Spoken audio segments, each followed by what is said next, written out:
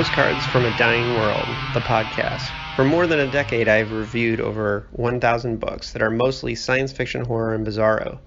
This feed will feature bonus audio I have produced over the years, as well as a monthly digest of reviews based on what I've read each month, plus the occasional bonus material about my own fiction. Thanks for listening.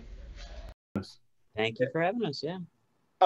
How did you guys get into science fiction, horror, and comic books? I think that's always kind of where we have to start. Like, what was your origin story with genre and comics? Starting with Damian. Damian. Yeah. Okay. I like how it was like you pointed and it came right into my Zoom box there. That was good. Well, comics I started when I was about 6 with Spider-Man. It was a Marvel Tales that reprinted the Death of Gwen Stacy storyline. And I mean, that was kind of heavy for a 6-year-old probably, but I more identified with Peter Parker was sick in the story, like he had a cold. And my dad had bought me the comic because I had a cold. So I read a panel where Peter Parker was coughing, like right while I was coughing. It was like, oh my God, I'm Spider-Man. And then, like after that, I'm trying to think I think both my mom and my dad definitely influenced my interest in just like science fiction more generally. Because I remember watching the original Star Trek when I was really young and like the 60s Batman. So they all always kind of encouraged interest in genre fiction, science fiction. And then in terms of actually like writing it and doing it, pretty soon after I read that Spider-Man comic, I started drawing my own Spider-Man comics, possibly because I didn't realize you could just buy more, but it worked for me. And then, that's sort of the origin story for it. And then I've just been a huge film fan like all my life. I used to see movies back when you could go see movies, like at least once a week. So yeah, I guess that's my origin story. I also had a huge Stephen King addiction around 8th grade or so that I think played a big part. Yeah. Maybe that's just the right age. I don't know. And then, I think I've always been drawn to like science fiction, fantasy stuff. Well, the cool thing about discovering Stephen King when that age is that when you reread the books as an adult, you get a different experience. So you get to kind of experience for the first time twice. John, how did you get into genre and comics and that kind of thing? That's easy. You can blame my mom for that. she's getting like she's the one that introduced me to like my first comics. My mom was a literature major at Alcorn State University, so she had a lot of books laying around. I grew up in Mississippi, like off in the cut, like in a very rural space. So there wasn't a lot to get into except for like, some thickets and collecting bugs and looking at the stars and, that kind of stuff.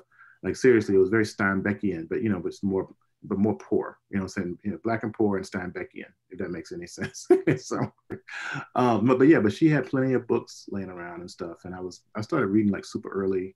I think some of the first stuff I read was like, Edgar Allan Poe's work and mythology and stuff. I started reading about that stuff super early and just was attracted to it. I was also really into images. There's all kinds of images, early too. But basically my mom, she gave me like my first comics and like Thor and like, Spider-Man, like Damian, and also Daredevil and stuff like that. So I just fell in love with those really early. And I just kind of made the connection between like the Norse mythology stuff that I was reading and also like, Jack Kirby and Stan Lee's Thor, it was pretty cool. And then my grandmother actually was also like a teller of tall tales. Like she was really into like talking about haints and ghost stories and superstitions and, stuff like kind of folkloric, horror to a certain degree, and these days, like I think I realized that she probably was like into hoodoo and conjure culture. Like I think she was a root worker, but it's become because of some of the stuff that she would say. So I'm coming up in this kind of like Southern Gothic, post civil rights era Mississippi. with like a mom who's really into like action movies and horror. We would watch stuff all the time, you know, like all kinds of horror movies. And I was watching like a lot of inappropriate exploitation film, probably. You know, but we would have really great conversations about it, you know, and stuff like that. And she's still like really big into like horror and action, like even to this day, you know.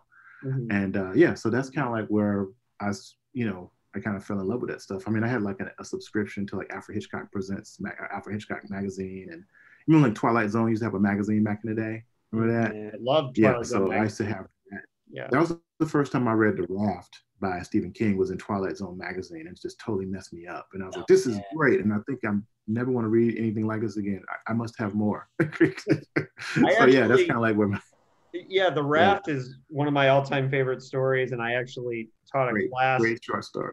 Yeah, we taught a class at a horror film fest here on writing horror, and we used The Raft as an example of building suspense. So The Raft is very close to my heart too.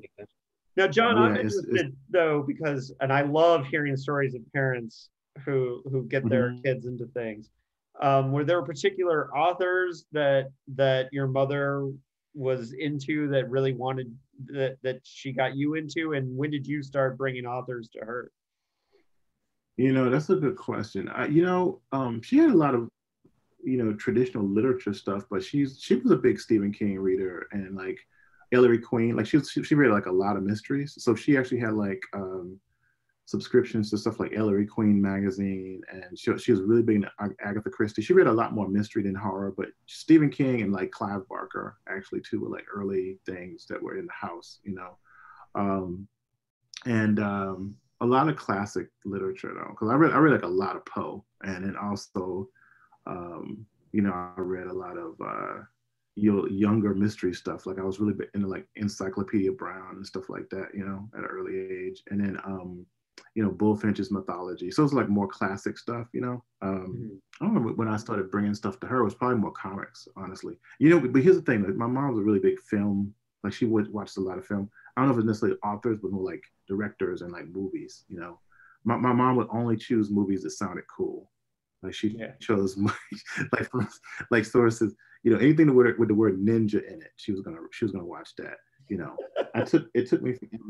It took me forever to actually get her to watch The Shawshank Redemption, for instance.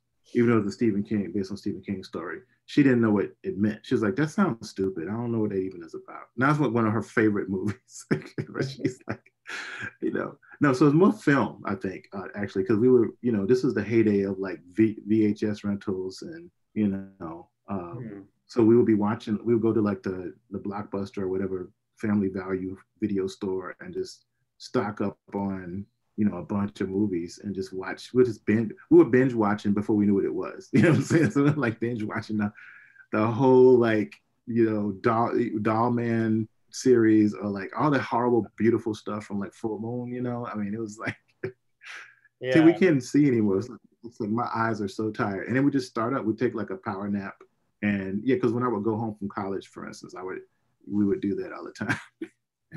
We would just, for Thanksgiving or whatever, we'd just be watching movies like the whole time. So anyway, I'm sorry. It just reminded me that we did that. So I was. Well, that's cool, and I think it informs a little bit about, you know, who you are as a writer.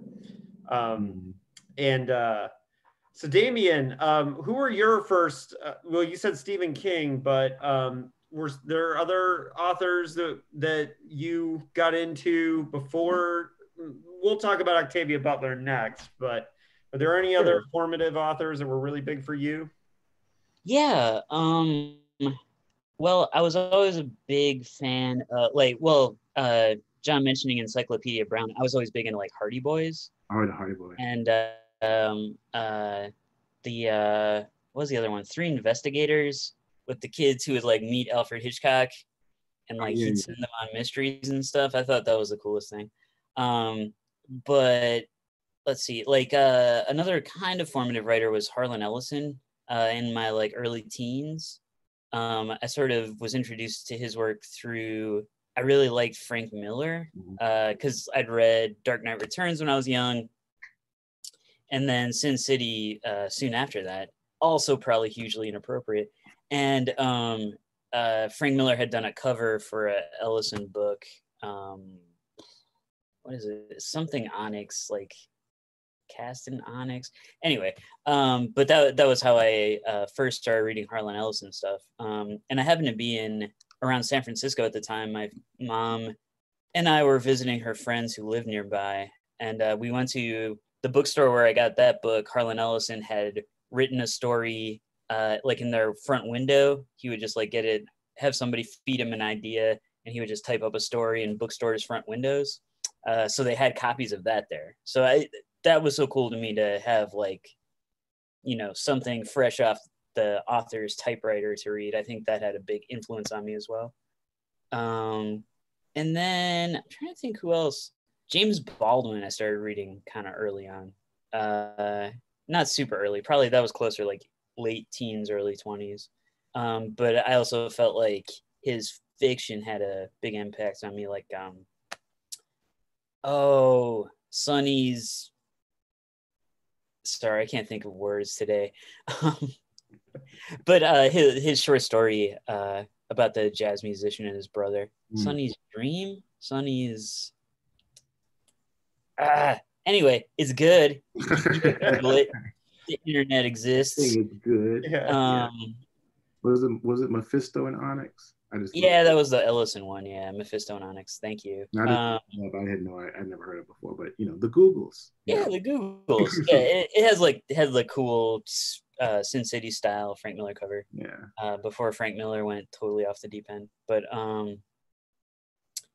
yeah. So I think those had a lot of impact, and then in comics, Alan Moore I discovered pretty early on. I think because I was collecting and reading Image comics because I was at the right age for that. I was like 13 or something, and Alan Moore started writing Wildcats, and I remember reading that and be like, oh wait, this is good. Like, this is different from those other ones.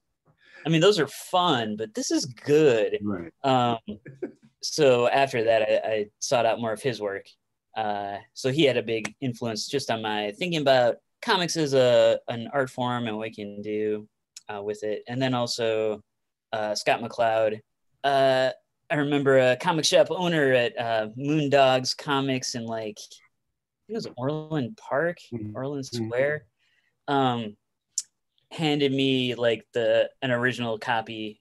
It was right after it had first come out, handed me a copy of Understanding Comics.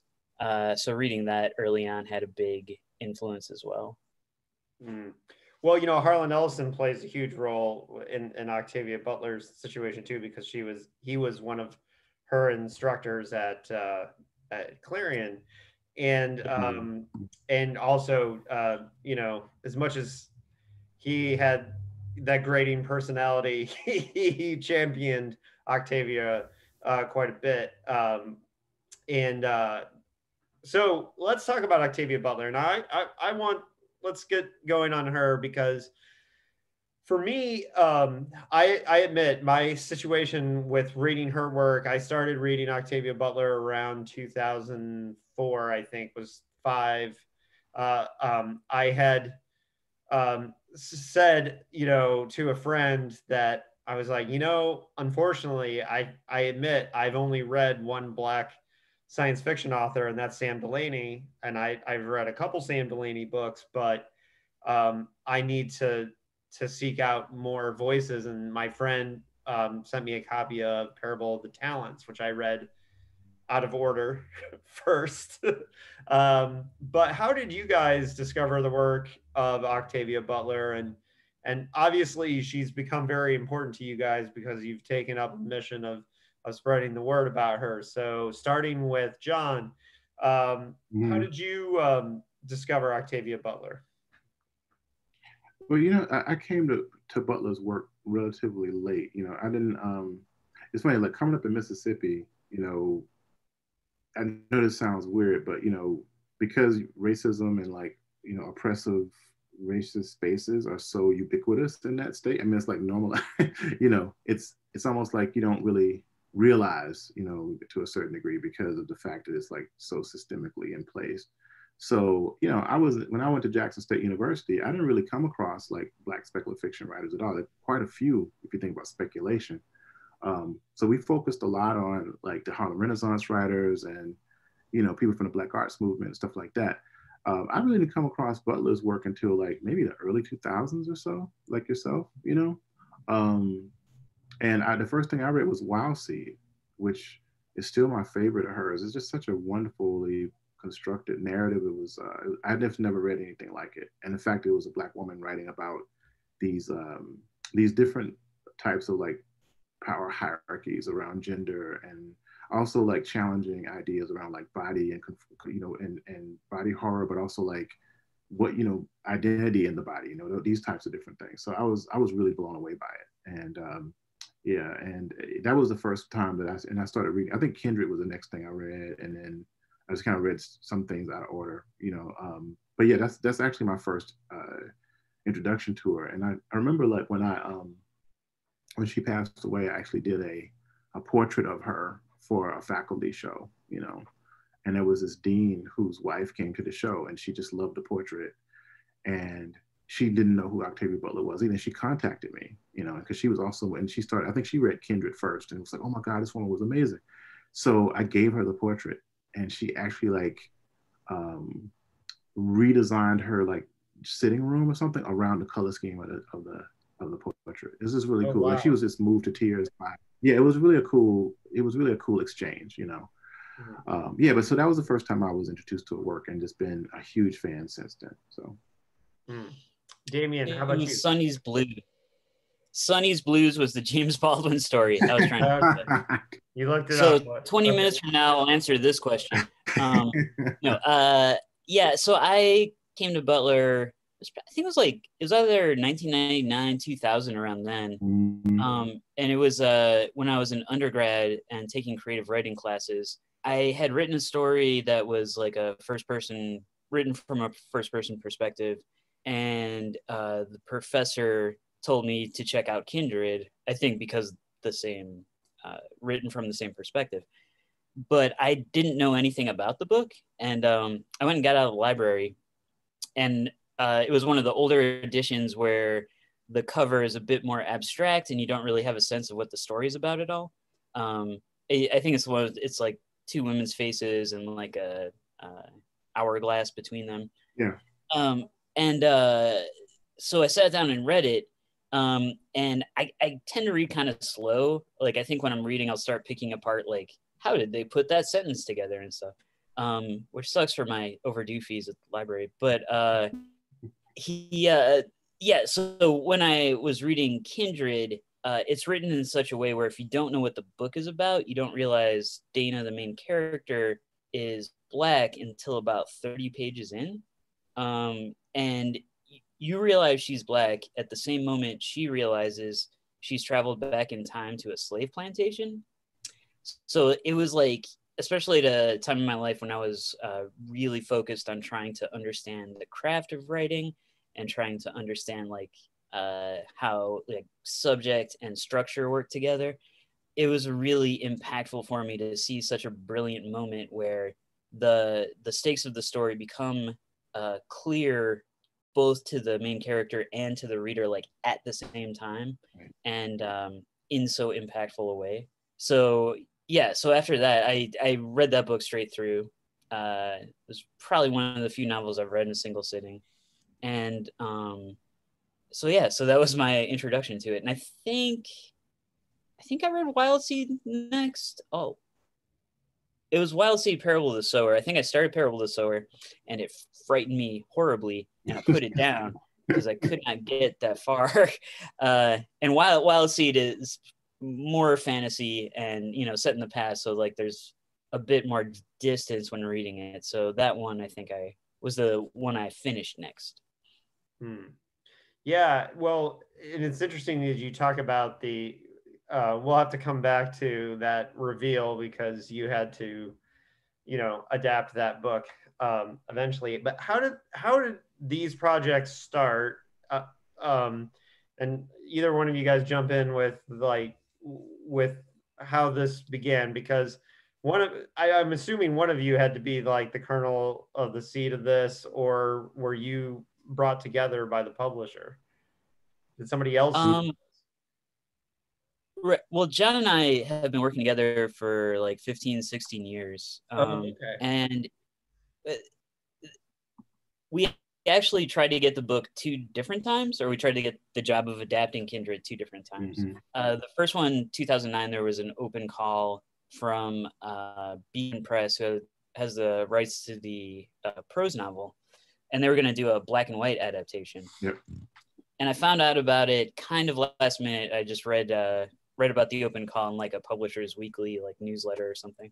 And I called the editor right away, and John and I had already been doing comics work based around these issues of like identity and race and like representation and how representation works as a sort of labor and all these kinds of things. So I called the editor and I was like, I think we'd be great for this. And she's like, okay, well, we just need like 16 pages of comics and a proposal, and we just need it in a week. And John was traveling at the time, as he always does. Well, he used to always do. And he was giving several talks across the country. And so John, what'd you have to do? Well, basically, I had to, after he painstakingly put together a sample script, I would basically have to like draw images, and I think it was using like pen and ink and marker or something like that. And Damian was basically like taking what I sent to him, because what I would do is like whenever I hit a different city that I was speaking at, I think I had 3 different talks over a week. I would basically draw like a crazy person the whole time I was there, and then like FedEx, images on paper back to Damian so he could actually like scan them in at a Kinko's and put them together. So yeah, that's what I did. So I was like drawing pieces of stories, and then I'd have to like put them together in Photoshop. So John was saying it'd be like a drawing of one figure and a house over here, a prop there and a background there, and I was kind of like Photoshop puzzling it together. It was great. Yeah. Yeah, no, see, that's interesting because I didn't know that you guys had worked together, and I also assumed just from like the way the about the authors is I assumed that Damian was the artist and John was the writer, but it seems like you guys share those duties a little bit more. Yeah, it depends on the project. Yeah, it kind of depends on the project, I think. I mean, John does more drawing and illustration stuff, and I usually do more writing and lettering. Okay, but so it varies. Sorry. Yeah. No, that's fine. But yeah, like it varies from project to project. Yeah. So basically, like we managed to get that crazy project in right under the wire. The proposal, right? Yes. Yeah, for that particular version of it, and we utterly failed. Failed horribly. So, did not get the job. Yeah, did not get it. Exactly. And it was like the hardest. I remember I would like letter or put together one of these pages, and I'd have to go in a dark room and like lay down with my eyes covered for a little while to get like the computer after image gone and like go back to it. But yeah, so we didn't get it, and we were totally not bitter at all. We were a little bitter. We were a little bitter, but that's fine. It's okay. That project, but, we were like forward, right? That it ended up, it didn't move forward, and we found this out like 3 years later. 2012, we were at the San Diego Comic-Con. Yes. I was on the plane headed there. John got there earlier, and he was shopping around some other comics work we'd been doing and he'd been doing to different publishers. Right. And then how'd that go, John? Yeah, we were there. It's weird because I think we were there because of a Black Film Festival panel, because we were talking about Black comics, and we actually met Maury Turner, which was awesome. Right? It was Maury Turner, right? Yeah, it was Maury Turner. Yeah, and so anyway, we did pals. And Robin Givens was the host of the panel. Very nice lady. Yeah. But I thought she was nice. Yeah, she was super nice. It was just weird. It's weird. So anyway, she didn't seem to know why she was there. I know, either. Right? She was just like, "Oh my God, I just got mobbed by fans walking across the floor." It's like I just saw a bunch of Batman. It was hilarious. So, Comic-Con. Anyway, so I'm showing images to people, and we'll roll up on Sheila Keenan, who at the time was still working with Abrams, she was a senior editor for them. Really, really talented editor and writer in her own right, actually. Yes, I'm showing her work, and she's like, you know what? I think that your work will be perfect for this project I'm trying to get. Are you familiar with Octavia Butler? And I'm like, why? Yes, I am. Yes, I am. Yes. What book are you trying to do? And she's like, Kindred. And I'm like, Kindred? Like, for what? Kindred? You know, because then it dawns on me that, yeah, that book never happened.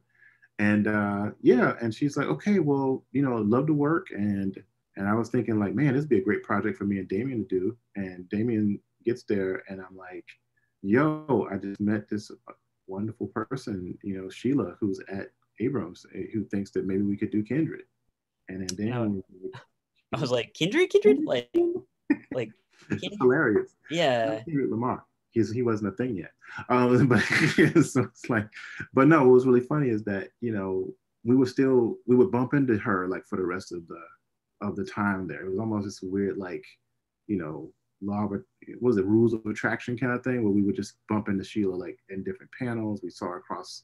Yeah, she was getting off a panel in the same room we were about to go on. Yeah, stuff like that. It was just kind of interesting. And then 5 months later, once they worked out the details, we actually had to send in some tests, some some image work or whatever. And but I think we sent in some samples from like our first graphic novel, The Hole. Like yeah. And maybe some of that graffiti monster killer stuff.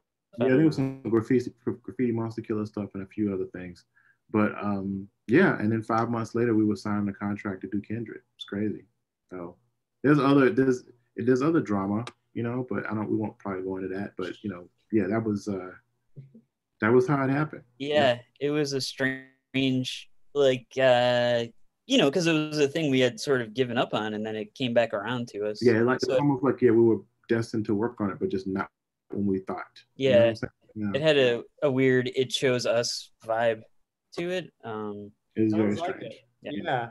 And so do you have one editor that's been working with you through all these Octavia Butler projects, or a publisher who's... No, the opposite.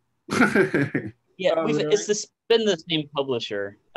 Abrams Comic Arts we've been working with them through all the Octavia Butler projects. But so it ended up that Sheila, who brought us on, left the company right after we signed the contracts. Yep. We had a different editor for a while, who was actually the cartoonist who had gotten the original Kindred job in 2009. Yes. Like she had gotten the job that we didn't get. And then she ended up being our editor for a while. And she also, I think, didn't even know the Kindred thing was happening till she got to work there. That was weird too. Yeah. And then, but then she ended up leaving the company around a year later, and they hired Sheila back freelance to edit Kindred. Yeah. And then with Parable of the Sower, we've been working with a different editor, Charlotte Greenbaum, yep. who she was hired pretty soon. I guess it was right around the time we were starting work on Parable. That's correct. All right. Yeah. Yeah, it seems about right. Yeah, because it took a while, because we actually it's a 2-book deal. We're doing Parable of the Talents as well. Mm-hmm. It was already put in like the first draft of a script, so we're just figuring out when that next book is going to happen. But yeah, they basically presented us after Kindred was so successful. They were like, well, what else would you want to do, And I think with the ushering in of the this particular administration, we felt like that the Parable duology would be the best thing to do right now. Since it felt like we were entering into that world, or getting closer to that world. Yeah. At the time. This might be a kind of a weird explanation, but I wanted to talk for a second about something that I saw in the last couple of days about the power of Parable of the Sower. A friend of mine, it sings for a hardcore band that's one of the most radical hardcore bands out there, this band Race Trader, which is about radical politics and and whatever. And the singer for this band, Money, he posted yesterday or 2 days ago on Facebook, like, hey, what are some good dystopias that I should read? And the amount of people who responded with Parable of the Sower, I just want to say that I said that first, but responded Parable of the Sower, and there were so many people that responded Parable of the Sower. I'm pretty sure that's going to be the one he reads first, because I counted at one point, and 15 different people, without having looked at the other replies, said some form of Parable of the Sower, Parable of the Talents, Octavia Butler. Yeah. And these are all people that come from radical circles, I think, which is interesting. But and the reason why I asked the question about editors is because, and now I'm seeing that it's probably you guys that had this continuity. I love the choices of the two authors that you got for introductions, for example. It seems really, Nalo and Nettie seem like perfect choices to introduce Octavia. Can you give me some background on choosing the introductions, and you don't have to give away who's going to be the Parable of the Talents, but I wouldn't mind knowing. We won't. We don't even know. Yeah, not that far yet. Not yet. So I mean, we've been friends with Nettie for. She taught our book actually when she was at Chicago. She used to teach at Chicago State University. She's directly influenced by Octavia Butler and had a relationship with her, and really liked our work, and like I said, we're friends, and we used to work together. Actually, we used to work at University of Buffalo together. And actually, we just finished doing some work on an adaptation of one of her short stories into a graphic novel, actually, as well, for the new graphic novel line that we're doing. But yeah, so we just felt like, first of all, because Octavia Butler's work speaks so well to, a Black feminist or a Black womanist, space, that Nettie and Nalo actually will both be great, people for those introductions. And I think we were right about it. I mean, I love Nettie's, just kind of the way that she talked about Octavia, I thought was wonderful. And then actually, I teach at University of California, Riverside. Nalo Hopkinson teaches here.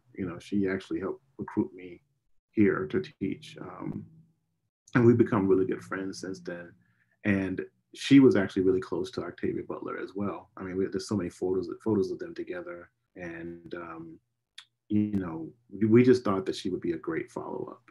I mean, I think that they're still two of the top science fiction and fantasy writers who just happen to be women of color. So, in fact, for Parable of the Sower, we had Tananarive Due, who teaches Parable of the Sower like every year at UCLA, help us with some. She was kind of like a sensitivity editor, so to speak, for Parable of the Sower. So, but those are some. I mean, you want to add to that, but those were some of the things we thought about. Oh, I was just adding to having Tananarive work with us. Like, I was, when we first started working on the project, on the Parable of the Sower, I felt like I wasn't as familiar with that novel as I was with Kindred. Like, Kindred I had read multiple times prior to working on it as an adaptation. Parable of the Sower, I'd only just read it as a reader a couple times. So definitely we talked about wanting to have someone who had greater depth of knowledge, or who had been working with the text for a long time, to make sure we were doing it justice. Right. And especially, like, so much of Parables is about Earthseed, the theology created or discovered by the main character. I mean, people take that belief system very seriously. So we wanted to make sure we were respecting the investment of Octavia Butler's fans as much as we did with Kindred, if not more. Right. Yeah. We'll come back to that, to how you adapted Earthseed, but and I loved both choices for introductions. I'm a huge Nettie, a Corafor fan. She's one of my dream guests eventually, because I want to talk to her about the Binti trilogy, which I absolutely is a favorite of mine in the last couple of years. And Lagoon, I just loved as well. So I'm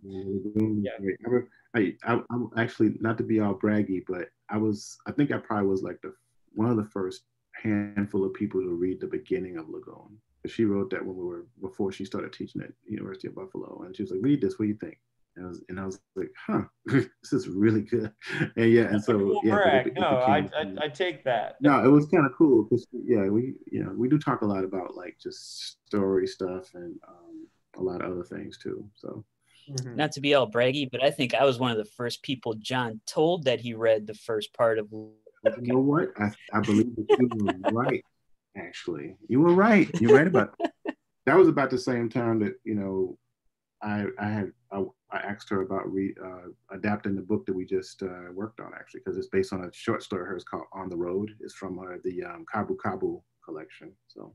Oh yeah, you guys were working on that for a long time. This is different variations of it. We just couldn't figure out the hell we want to do with it. So, and then I'm wondering because they did the introductions. If you had kind of off the record conversations with them about the project, and if they helped you guys kind of think about the project in a different way as being the introduction, authors, or did you not really talk to them until you'd already finished it?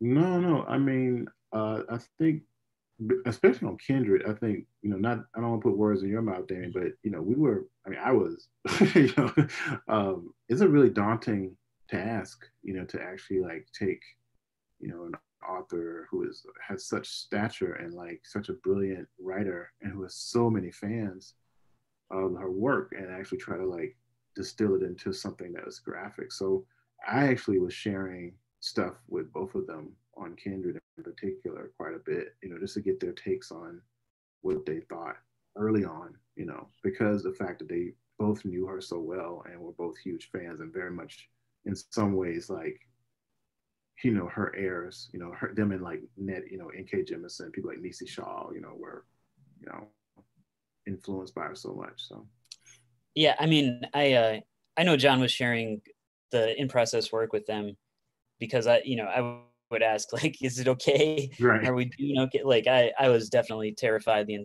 entire time writing the scripts of somehow not properly respecting Octavia Butler's legacy. Exactly. And I do remember specifically I remember one conversation I had with Nettie. She was in Champaign for it was like Black Geek Week or Black something Geek like that. Week. Yeah. And it wasn't like she didn't. It was really early on. I was just saying a couple ideas, and she was just like encouraging. And then I remember talking to Nalo at one of the Black Comics art festivals in San Francisco. And by then she had seen some of the in-process stuff. And I just remember she was also super encouraging and, said she thought we were on the right track. Yeah. It was funny because, we've been really fortunate that we, are friends with or have connections with collection of people of color who happen to write speculative fiction, like Daniel Jose Older, for instance. I was at the Decatur Book Festival, and this is when I was working on I was actually doing thumbnails, for the book by this time. So I was deep in the process, and he saw me like drawing stuff off in the corner. He's like, "Oh my God, what are you doing?" I was like, "Well, I'm actually drawing, thumbnails for like Kindred." And he's like, "What?" So that was pretty cool. I actually met Delaney at that festival too, because I had just done I did the cover design for Bill Campbell's book, Stories from Chip. Stories for Chip. Yeah, from Rosarium. So I did the book cover design for that. So that was pretty cool. So just to meet him face to face. Right. And now that I'm thinking of it, I now know your style because I recognize your work on a couple things because I'm relating it to that one. So I do a lot of book cover designs. So, I have enjoyed several of your covers. So Sorry, I'm trying to manage. This is a loud time for the dogs of the That's day in my home, so I will be muting when you guys are talking. Um, but I'm surprised my kids haven't been yelling. So yeah, I mean, I just heard my wife and kid just come back in from like his floating/swimming lesson. So it's like, all right. Well, we'll try to manage this. This is doing interviews during the pandemic, right? yeah.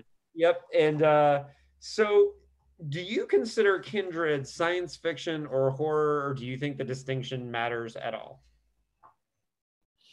Yes. That's it. No. Yeah. So I mean, I consider.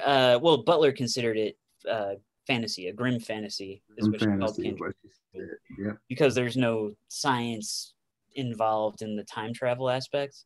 And really, the rest of it is just kind of a alternate history, almost historical fiction. So I kind of go along with that, but I think John and I especially identified it with horror, um, not only because like it's clearly horrific, but because it's very much written as sort of a gothic, Yep. like a ghost story, That's right. or like a gothic romance. Mhm. But strained through this filter of history of chattel slavery and white supremacy that really, I don't know how else to describe it but horror. Yeah. I guess the other way to describe it would be American history. But I think that's why we really leaned heavily into the horror aspect of it, Yes. and tried to make the images function in that way, which worked out more, I think, well above our expectations, because we got a Bram Stoker award for the Yeah, it's adaptation. crazy. I was the first African American man to get a Bram Stoker award because Linda Addison had one for many. She does She's got a bunch, right? She has a bunch, but but it was wild. So I'm gonna echo what Damian is saying, because I always use Kindred as an example when we talk about Afrofuturism and like Black speculative fiction, that it gets couched under these terms like Afrofuturism. But I was like, well, do you ignore tropes like the Gothic tropes that are so evident in Kindred? And even came with this term called the ethnogothic, where it's like about using the Gothic and like looking at race critically and kind of combining those things to kind of get to a better future, so to speak. So it's speaking about like dealing with those specters that Damian's talking about. I mean, I think it definitely comes across as more of a dark fantasy or like a horror novel, just from just the type of symbolism she's using. And so, and it does matter. I think it does matter actually, as far as like the different genre designations. So. Well, one of the main differences in my experience in reading your version of Kindred and reading the Parable adaptation is that, to my shame as a sci-fi bibliophile, I haven't read Kindred yet. I read yours first, and it's a hole in my Octavia Butler reading. So I read it a little differently, but one of the things I said in my review on when I reviewed your graphic novel was that I said, basically that for me, one of the interesting things was that the time travel aspect of the story and is like really not important. It doesn't matter. It's the mountain-sized moral dilemmas at the heart of the story that to me really drove the narrative even more than, it's like I always say, Man in the High Castle isn't about like, geez, scary Nazis are here. It's about how history is unreliable, right? That's is what it's about. And for me, I've seen that Kindred is less about just the horrors of slavery, but that specific moral dilemma, the moral dilemmas that come up for the characters. And specifically, I was thinking about the whole situation. If they kill the slaver, it could break up the family, and that becomes like one of the driving parts of the narrative. Am I wrong? Is that something? Because I thought that was the main thing that I got from reading it. Definitely. Yeah. Well, we kind of took Butler has this quote that I will paraphrase horribly now. But this idea that she wanted to make a book where you like could feel history and like empathize with history and like think of history as something lived through by real people. So like what you're talking about with the moral dilemmas and the fact that there's really no good answer and that there's really no happy ending, right? Like it's just not a possibility. Right. Yeah. So I think that was a big part of what we wanted to bring to the adaptation, because it is definitely there in the original work. And then also one of the reasons she was inspired to write it was she was in college and she heard kind of a kind of radical leftist student, like a black student, saying that something to the effect of we could have a revolution if we just got rid of all these old people. But then I'd have to start with my parents or something like that. And it was like a reaction to that thing of where people are like, oh, if I was back in slavery, I wouldn't have picked cotton. I would have punched the overseer in the face. And, like that sort of reaction we have to history. Or, even now, like talking about Man in the High Castle, or people like, oh, I would never have gone along with the Nazis. And here we are. But right.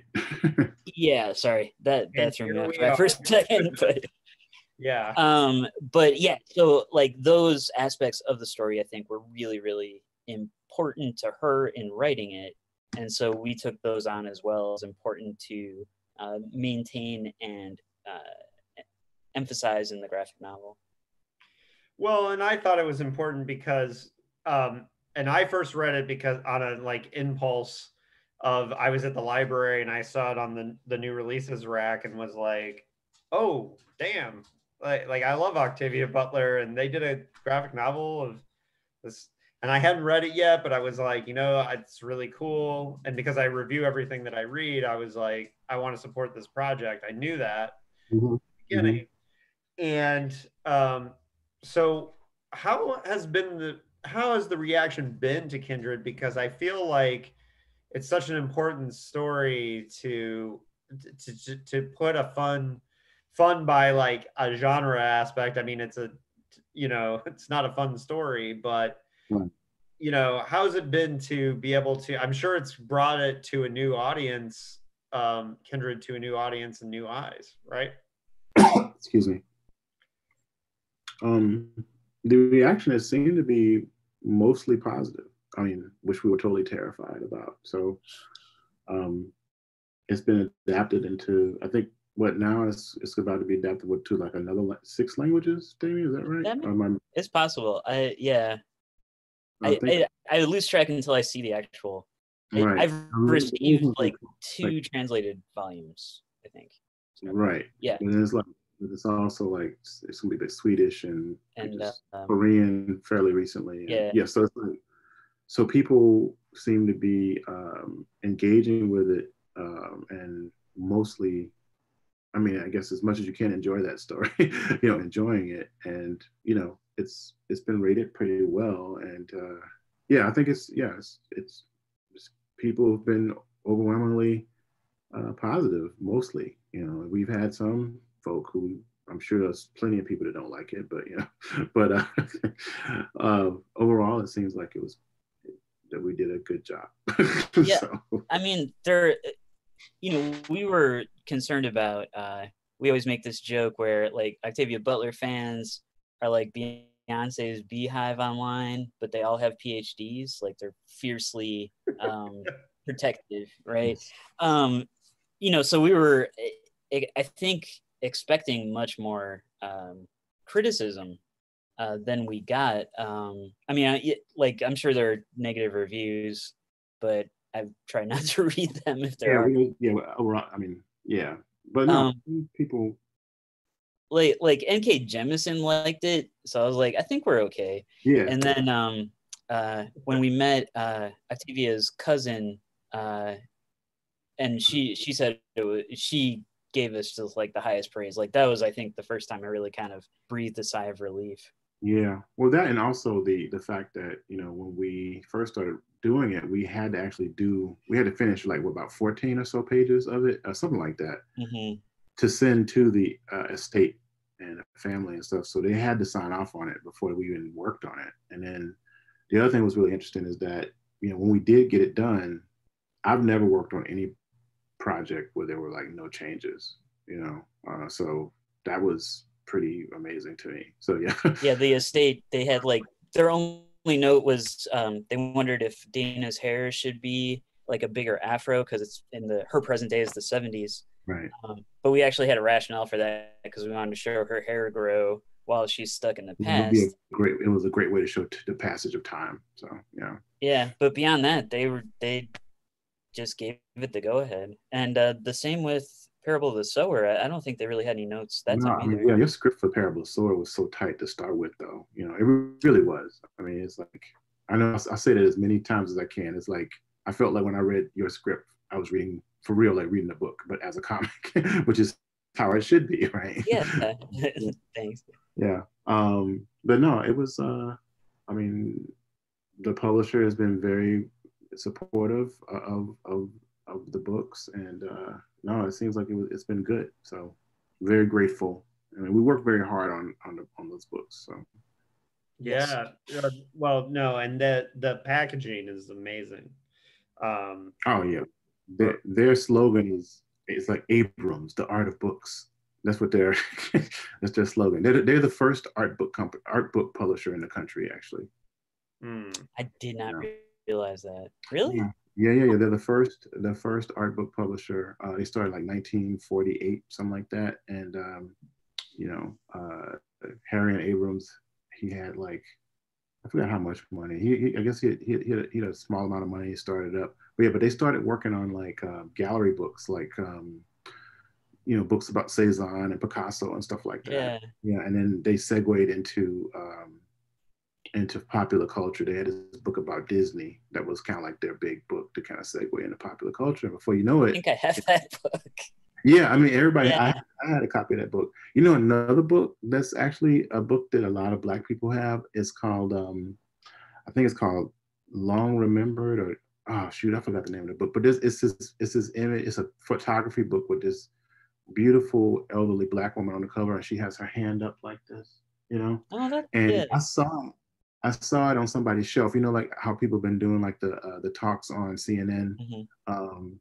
And they'll show their bookcases and stuff like that. And I was telling our executive editor Charlie Kochman, that book is in a lot of Black folks' homes, Yeah. I was like, and lo and behold, I was like, yep, there it is. Yeah, it's a big seller. It's this beautiful Black art book that they do. But they started, and they kind of segued into comics about a decade ago, and here we are. So. Oh yeah, it just looks incredible. So adapting Sower, it has different weight to it because Kindred has the whole history and getting like the period and all that correct.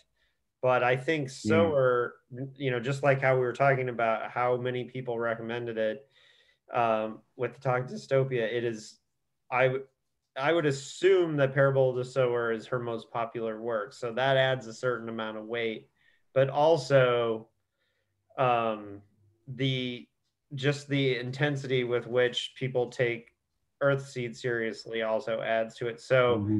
I would imagine, like, when you approach adapting it, that it is probably more daunting than Kindred. Maybe, I don't know. What do you guys think? It was more daunting in some ways. By the way, I think Kindred is actually still her. I mean, I think it's like her biggest selling book. But I don't know if it's more popular, but yeah, Kindred I know is historically her bestseller. Yeah. But Parable of the Sower is her first book on the New York Times bestseller list, which just happened like 2 weeks ago or something. So this got re-released by, I forgot who, but right? Is that what happened? Because I know there was a new.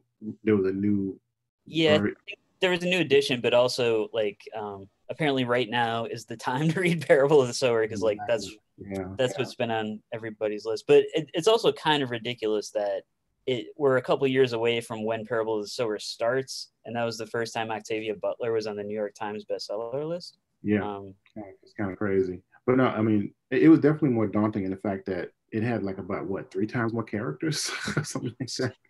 Mm-hmm. Yeah, it was a grander book, and you know, in some ways, like Kindred worked so well because of the mechanics of it being so intimate, you know, because a lot of the people in the story actually like related, you know. It almost feels like a play to me. Like Kindred almost has like the feel of a stage play to me, you know, because you have very few sets and, you know, a small tight cast, you know. But Parable of Sower is like it's a road trip movie. It's like,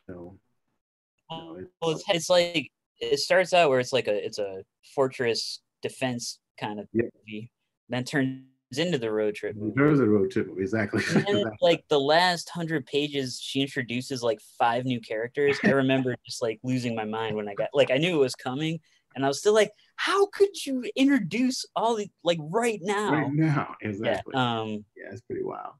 But yeah, it was definitely, it was just daunting in different ways. Like, I found the writing of the script of Sower, the technical aspect was easier because, you know, I'd already approached a Butler adaptation once before, and I knew what the audience and the editors and everyone like expected more. I had a better sense of it. Yeah.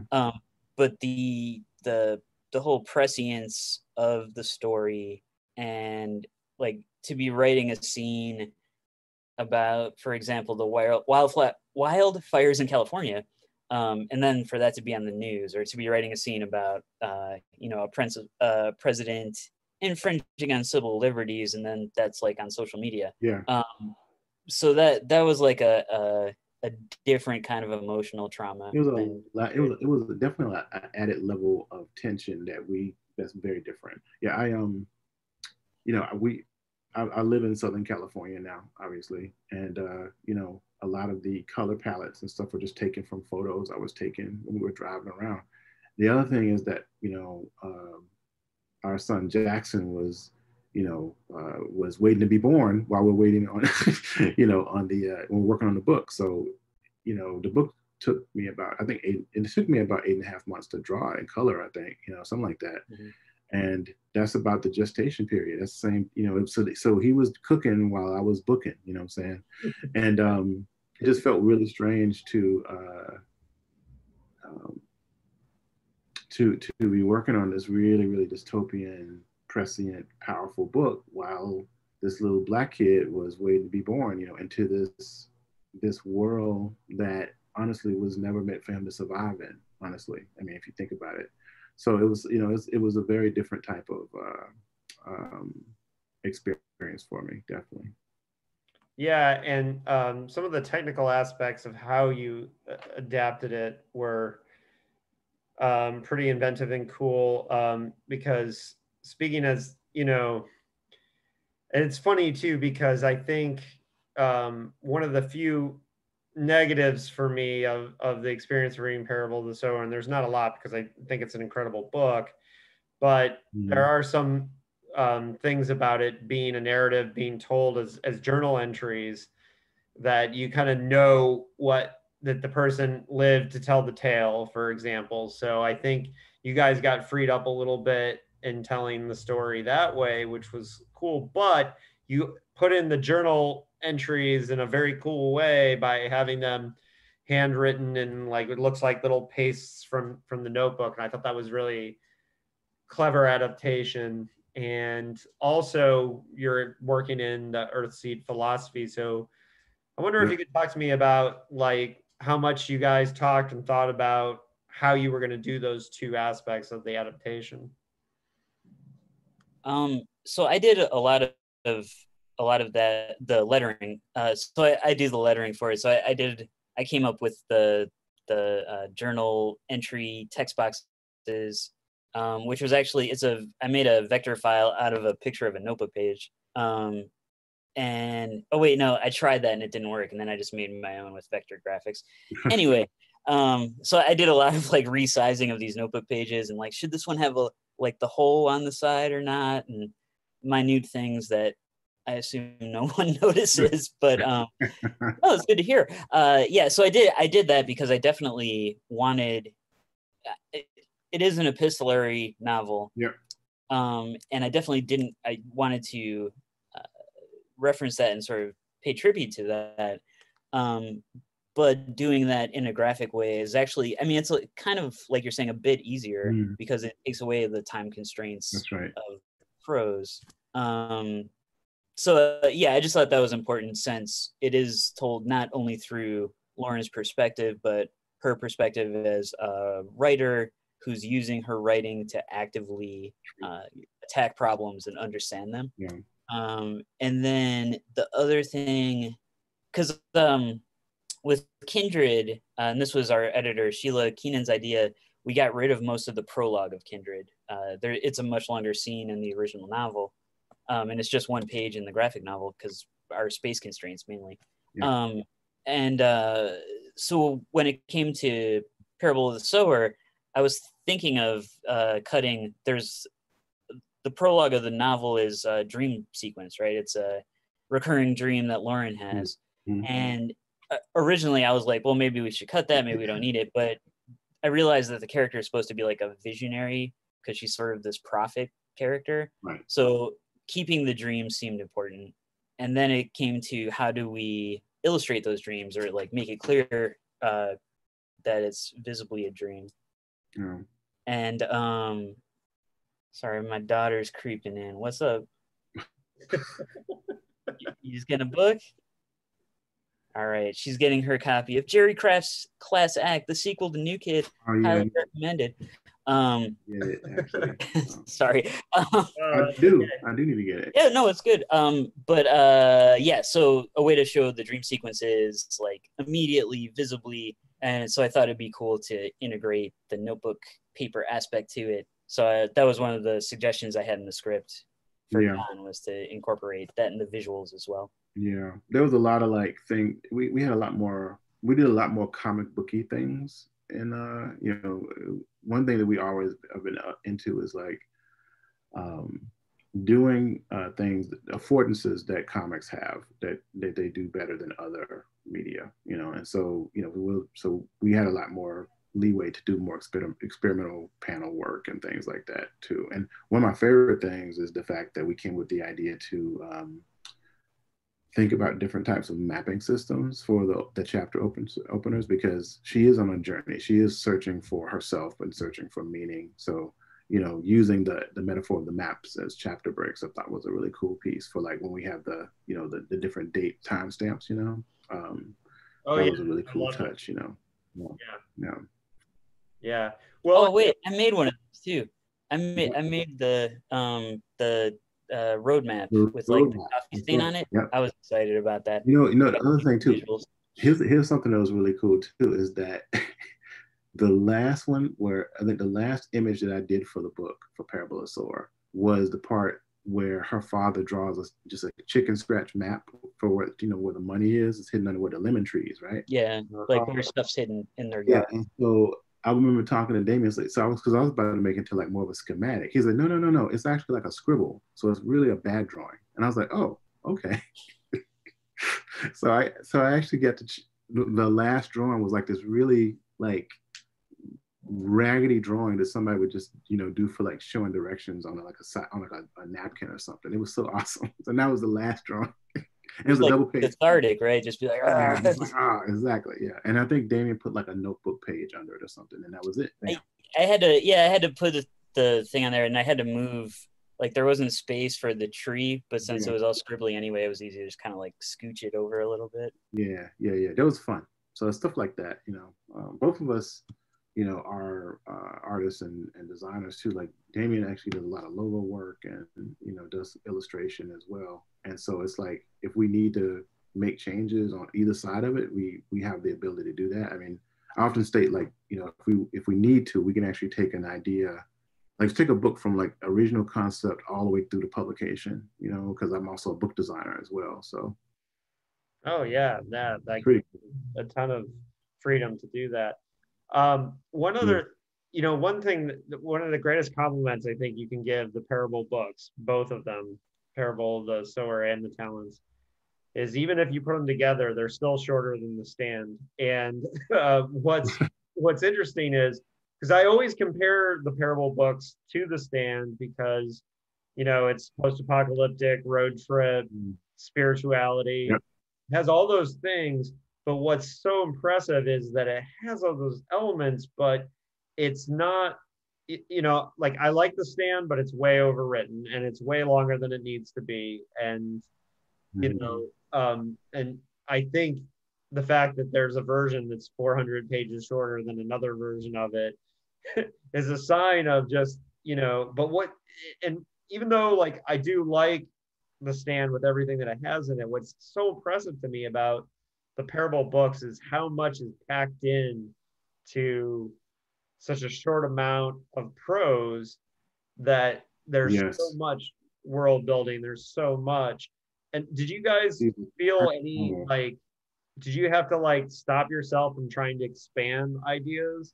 Or, because you guys kept it really close, this is a very faithful adaptation from what I read it 10 years ago.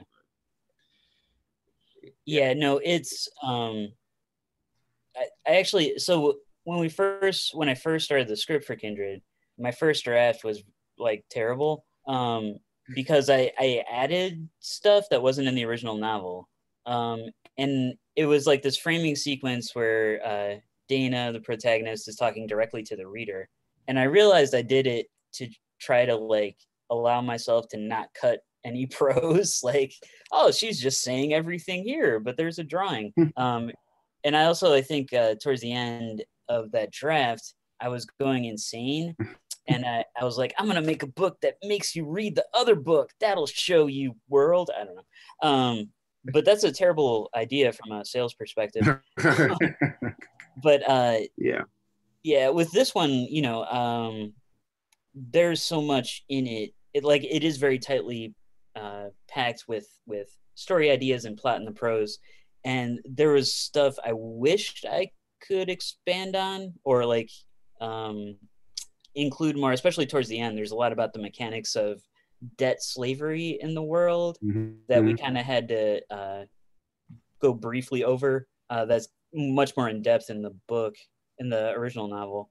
So it was more trying to figure out where things could be cut or just sort of hinted at and gestured to, so you still get some of the impacts and some of the world building. Yeah.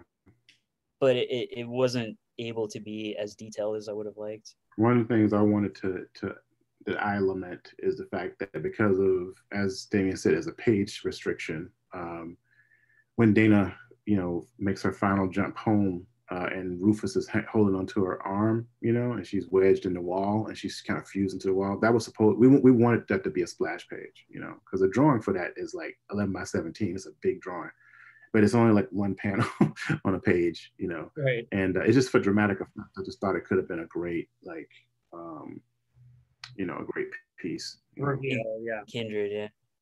Yeah. So, yeah, and like, oh, I was just gonna say also in Sower, a lot of it was trying to find ways where you could introduce characters and have them make a visual impact. Because like in the novel, some characters who become important later aren't really mentioned much in the early going. Yeah. So trying to figure out ways to, like, have those characters present visually in those scenes in the comic, that was kind of a challenge. Like, so highlighting Zara, who becomes like a major character later, but isn't really mentioned in the first half of the novel. So kind of like sneaking her into the foreground of scenes. One of the few things I did expand on the writing is I gave dialogue to, like, her little daughter, because later I didn't have space for her to. She goes through this, like, long monologue mourning her daughter and talking about how her daughter was killed, and there wasn't space for all that in the graphic novel. So I tried to sort of counterbalance taking that away by adding a little bit of dialogue and business for the daughter early on. So as a reader, you still get some sense of, the impact of that loss, but in a different way, in a way that fit better with the comics medium than prose. All right, so my last question about the Parable books, and then we'll kind of wrap up with what you guys are working on now. But this is a question. Feel free to tell me to go to hell and not answer this. But sadly, we lost Octavia Butler while she was working on the third book of the Parable trilogy. Probably. Yeah, and so it seems to me that, well, we'll never get a third book of the Parable trilogy. We could potentially, based on her notes and what she was doing, potentially get a third graphic novel that would kind of give us a feel for where she was thinking and where she was going. Have you guys thought about this? Is this something that you've talked to the estate about, or should I just stop? Go to hell. This interview is over. We other people have mentioned that. Like, I've had a couple other people ask about that, just like fans or readers, and I don't want to. There isn't, from what I understand, there isn't really enough of a clear idea where she was going with that book to make the third book without mostly inventing things. Because from what I understand, she started multiple drafts, and each one is different. And each one has like different characters, and different things happen to the characters who are going off to this alien planet. But also, I mean, the third novel, I think it takes place either hundreds or thousands of years after the second novel. Right. So there is kind of a natural endpoint at the end of Parable of the Talents. Right. But I think if someone was to continue her work in that way, it would probably be better to have it be a younger writer, maybe someone who got like the Octavia Butler scholarship or was coming out of Clarion or something. Mm-hmm. I feel like that's a different sort of opportunity, and I personally wouldn't feel comfortable filling that role. Yeah, my thing with that is that if she didn't feel that they were right to be published, if she wasn't comfortable with them, I don't think it's our place to disrupt that, to actually try to do that, because I want to respect what her wishes, what her wishes would have been. She wasn't satisfied with what she was writing, so why should we put out something that she was not happy with, So. Oh yeah, I totally get it. It's just, as a fan, you have to ask. Yeah, exactly. Yeah. Everybody wants to kind of imagine what that third book would be, and I think a lot of people think about it all the time, but I definitely agree with you that if she didn't feel, especially if there's multiple versions, I didn't know that. I thought there was, No. Well, I guess there are multiple versions of a lot of her novels. Yeah. Like, she would write a novel 2 or 3 times before she felt like it was good enough. Like, there's a version of Kindred that was part of the Patternist series. That like tied into some of her other novels. Doro is actually in a version of Kindred that she wrote, and there's a version of Kindred where like Alice comes to the future. Comes from the 1800s to the 70s. Yeah, and there's a version of it where I think Dana is a little girl, or like way younger. I think too. I think that's So like Butler was super hard on herself. I think she would write and rewrite. Yeah. Well, it's funny because doing the Philip K. Dick podcast, we find chapters or short stories that he had plugged into random books here and there, like all the time, and sometimes without rhyme or reason. And then you're like, wait, this character was in this one, and that's why I recognize that name. And it just, I think it would be interesting to see. I'm sure the people who have her papers have done extensive study of what she was. The Huntington. Well, they're still cataloging her personal papers because there's so much. She kept everything, I guess. Great. But yes, the Huntington Library. Well, I have to say that Octavia Butler I had just recently discovered her work when she passed away, and it was one of the first authors to really like hurt for me, you know, like, Yes. God, that stinks. And Yeah. you know, what's really interesting is John Ridley being her neighbor was half the reason why a lot of people found out, you know, who she was instantly, because he wrote such a loving tribute. Um, uh, and because his popularity and whatever. But yeah, so incredible work on these two books. I'm super impressed. I cannot wait for Parable of the Talents, and we'll hopefully have you guys back when that comes out, because I definitely want to help spread the word on that too. Because Annette, I'm really looking forward to, because it's such a different book. That's one of the cool things about the two books is they're thematically connected, but very, very different. And I got to read, like I said, I got to read Parable of the Sower as a prequel. You know, for me. You know, I wonder. Yeah, it makes me wonder what that would be like. Like if I could erase my knowledge and go back and see what. That's interesting. Yeah. For me, it was really interesting too, because I knew where it was going, so it felt more like an origin story than just a story, because I had talents first, and yeah, and so it was neat because like I already I had a strong sense of where Lauren was going, and so Lauren, I think, probably felt stronger of a character to me than maybe, I know she's the narrator, but like I think she's telling the story of all the people around her so well in Parable of the Sower.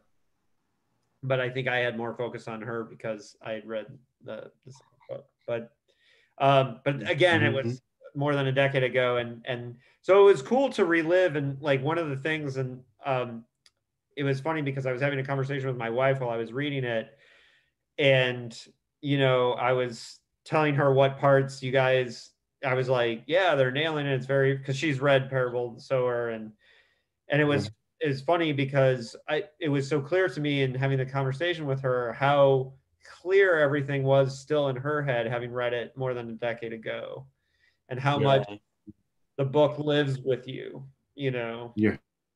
It's such a testament to her power. Yeah.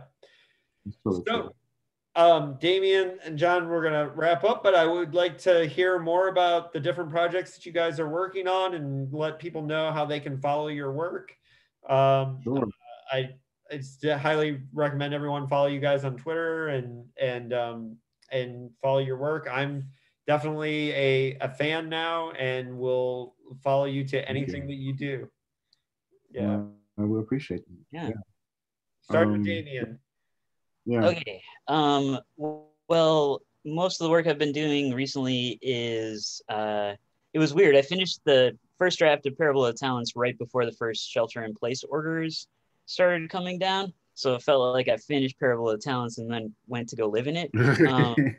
So that's been strange. So I've mostly been doing some lettering, including After the Rain, which John wrote and is drawn by David Bram, and is for Megascope, the line of graphic novels John is cultivating with Abrams. It's an adaptation of Nnedi Okorafor's On the Road short story. So I lettered that.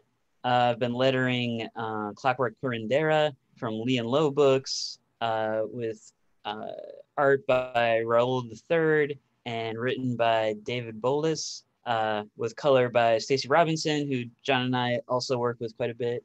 And then I've been lettering this Tulsa, Oklahoma comic called Across the Tracks. Also, that's what John is filling in some coloring duties on right now. That Stacey Robinson drew, written by Alvarin Ball. And then I've mostly just been trying to put together new stories or reworking stories that got pushed to the back burner by the Octavia Butler projects. So I've written a proposal for a book called Night Boy that John and Stacey and I are going to be working on. working on a new proposal for Graffiti Monster Killers, which the early art was what John showed Sheila back in 2012 Yep. to get Kindred. And I'm also working on this thing called Center of the Universe with our friend Ed Cho. It's this kind of comedy about an intergalactic convention center. Which is, that concept is so hilarious. It is going to be weird. I'm kind of excited. And yeah, I think that's all I have to. Yeah. Yeah. And then John, drop your knowledge. Yeah. So as Damian said, because of the success of the Kindred book, I was able to start this new line of graphic novels called Megascope, which the name comes from, it's a device that W.E.B. Du Bois created in this science fiction story he wrote in 1909 called The Princess Steel. And it's a device that can see through time and space, and it's in a short story. I thought it'd be a great name for a line of books. So yeah, After the Rain comes out in January. It's the first of, I think we've signed like 14 books. So we're working on some really cool stuff. Like there's an Afrofuturist solar punk version of the Count of Monte Cristo that we're doing called The Count. We're also doing a book about the Emmett Till murder as well. There's a Afro-Caribbean sci-fi fantasy book called Hard Ears that we're doing. So some really cool stuff. And Sean Martinbro's doing a book with us. It's called The Heavy. So we're looking at those, we're just editing those now. I just put out a new, I kind of like did a lot of the character design and like production for this book called The Blues Man, which is based off a series of novels by Stuart Jaffe, and it's drawn by Garrett Gainey. We just put that up on Peep Game Comics. And and we're doing, finally putting out the trade paperback of not Blue Hand Mojo, Box of Bones with Rosarium. It's a horror story. I mean, it's kind of like almost like Afrocentric, like Hellraiser, if you want to look at it that way.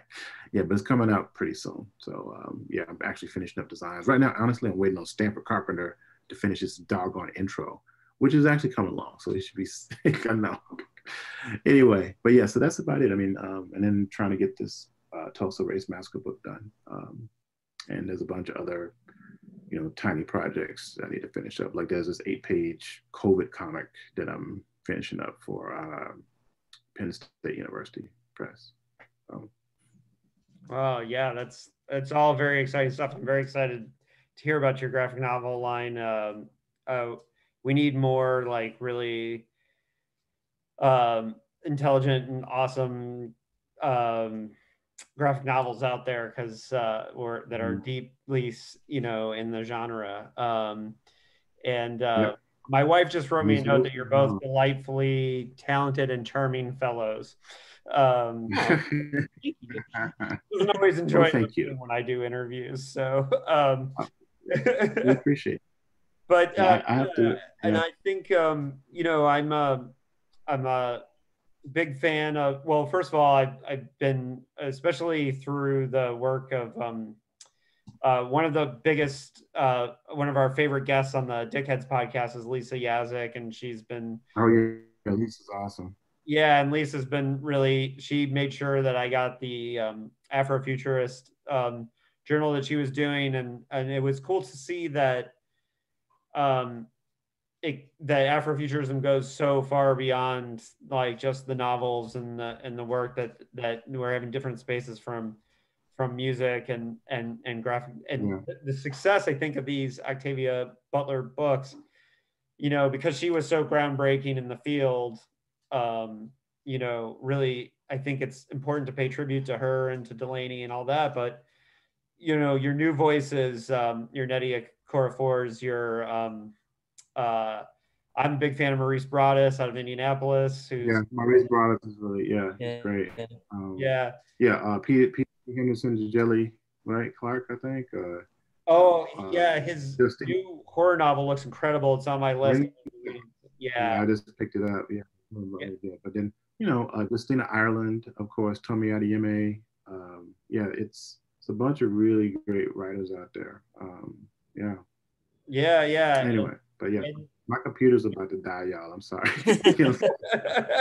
We're good. We're good. We're just finishing up. So I just really appreciate your time on coming on Postcards from a Dying World. We'll talk again, I'm sure, when Parable of Talents comes out, and I'll keep you guys in mind for panels that I do in the future, because I really enjoyed talking with both of you. Oh, this would be great. I love it. Thank you for having us. Seriously, I really appreciate it. Thank you so much. It's been great talking. And thanks for the review. Yes, thank you also for the review. That was awesome. Oh, my pleasure, dude. You guys paying tribute to Octavia Butler is pretty much one of the greatest things that graphic novelists can do. So, and we lost John. Oh, there went John's computer. All right, Damian, it was great having you. Yes, sir. Right. Thank you so much. Have a good evening. Yeah, thank you.